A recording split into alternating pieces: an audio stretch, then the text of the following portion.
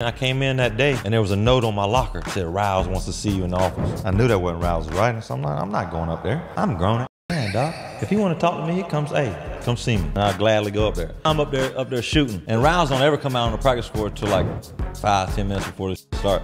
He out there 50 minutes before, man. He ready walking around. Ready for war. I'm like, oh man, I'm gonna go down. He pointed right at you, you can leave. Shaq was like, nah. Shaq said, don't go no well. That's when I just said, you know what, Shaq gonna keep this old motherfucker. Hey, big fella, you'll hurt this. Man, Shaq pushed me out the way, man, like a little shouty, man. I just walked away and went to shoot free throws like with D-Wade. I said, man, I ain't getting into that, man. I'm finna get my out of here. I'm in the shower, right? And all I hear is like a herd of elephants like coming down the stairs. They're going, Shaq, no, get your clothes on. You ain't leaving. And they done went through all this. He done talking about, he done slung UD up out of the way. Excuse me, sir, get up out of here. Zoe, Big Zoe, like, no, yeah. Next thing you know, Big Zoe and GP down there playing horse with Buddy. Ain't nobody want none of big fella.